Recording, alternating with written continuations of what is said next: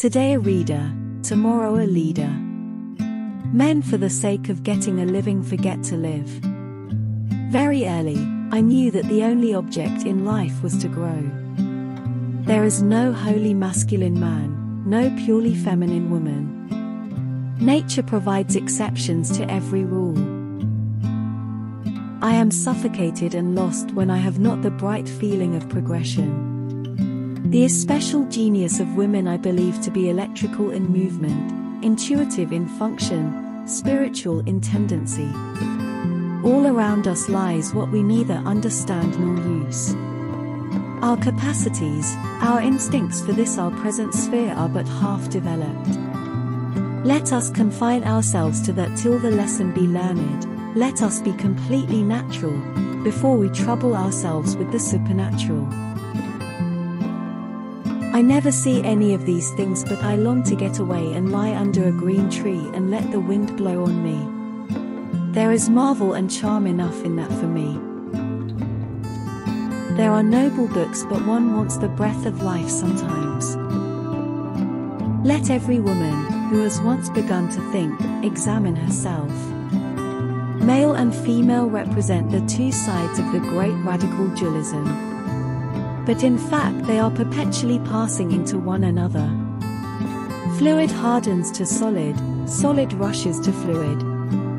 There is no wholly masculine man, no purely feminine woman. Nature provides exceptions to every rule.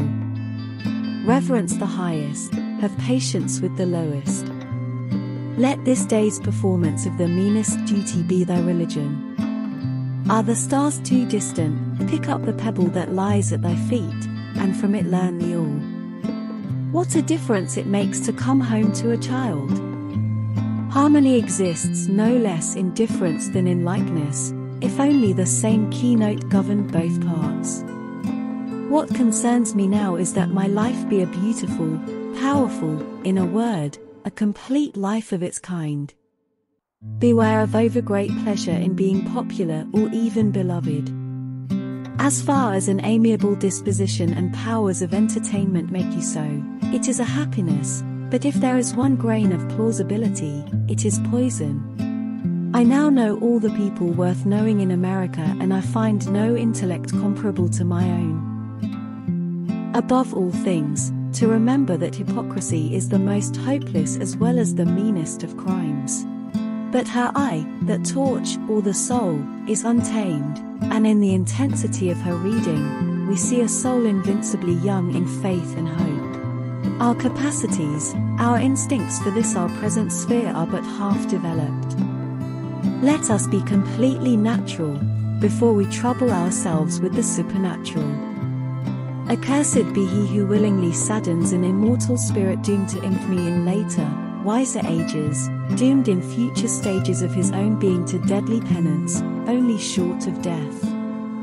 Yet, by men in this country, as by the Jews, when Moses was leading them to the promised land, everything has been done that inherited depravity could do, to hinder the promise of heaven from its fulfillment. The cross, here as elsewhere, has been planted only to be blasphemed by cruelty and fraud. But the intellect, cold, is ever more masculine than feminine. Warmed by emotion, it rushes towards Mother Earth, and puts on the forms of beauty. We have waited here long in the dust, we are tired and hungry, but the triumphal procession must appear at last. Here, as elsewhere, the gain of creation consists always in the growth of individual minds, which live and aspire, as flowers bloom and birds sing, in the midst of morasses, and in the continual development of that thought, the thought of human destiny, which is given to eternity adequately to express, and which ages of failure only seemingly impede. Where I make an impression it must be by being most myself. The union of two natures for a time is so great. All truth is comprised in music and mathematics. Marriage is the natural means of forming a sphere, of taking root on the earth. It requires strength to do this without such an opening. Very many have failed to this, and their imperfections have been in everyone's way. Beings likely to be left alone, need to be fortified and furnished within themselves, and education and thought have tended more and more to regard these beings as related to absolute being. If you have knowledge, let others light their candles in it.